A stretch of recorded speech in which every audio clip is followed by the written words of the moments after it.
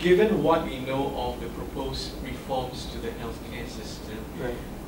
I just want to know one thing. Sure.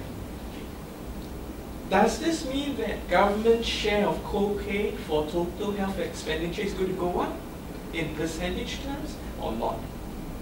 Yeah, that's a very good question. See, the Minister of Finance has said they're going to double the total government expenditure on health.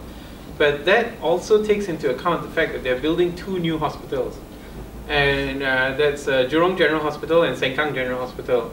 And there's talk of a 3rd hospital coming up.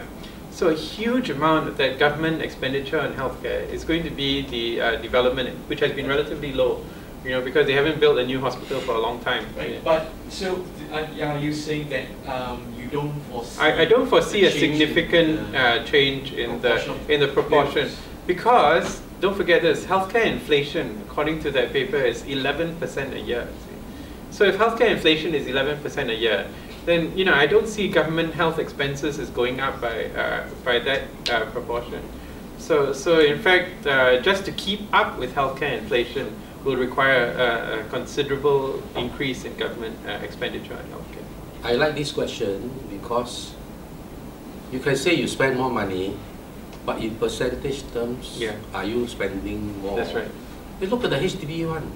Now, to qualify for the HDB grant, they raise it from 5,000 to 6,500.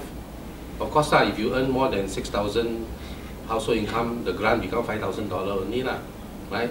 But from my initial analysis, it would appear that as they spend more and allow more and more people to be eligible for the grant, the average grant seems to be dropping. You know what I'm saying, right? Right? I mean, I make everybody happy, it used to be that, not long ago, National Day Rally, 2,250 you can qualify for a single grant. Now by magic, just 1 month later, not even 1 month, the 2250 becomes 3250. The National Day Rally properly, so 1 month later have to increase.